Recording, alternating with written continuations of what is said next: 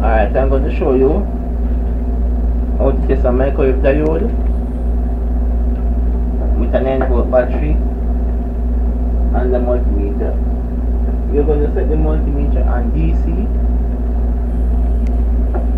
You're going to test it.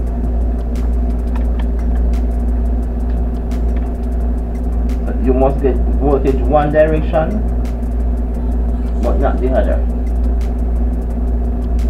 Just like this. We get, see, there's voltage. Okay. When you turn this around, so here we get 6.2. Here now. See? So you know that this is a good diode. I'll show you the next one.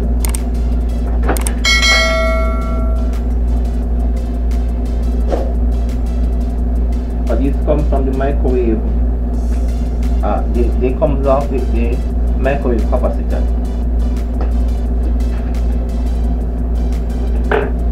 Need to test this one also.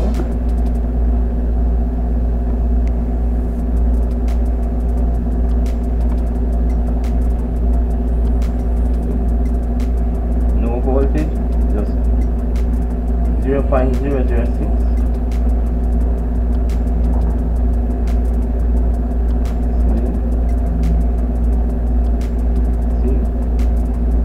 This is a good microwave diode.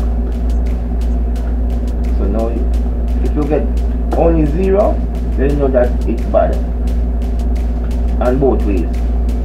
So now we know how to test a microwave high voltage diode. Thank you.